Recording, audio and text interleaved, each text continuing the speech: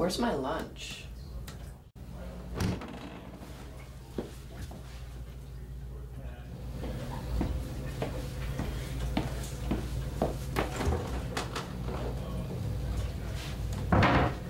Have you seen my lunch?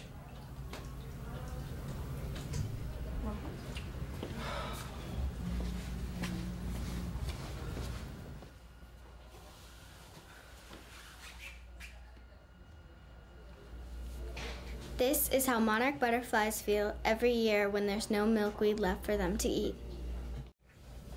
The monarch population in the United States has gone from millions to less than 2,000 in just 40 years.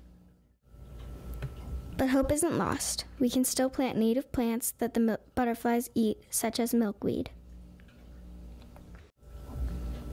Or donate to charities like SaveOurMonarchs.org that help the butterflies.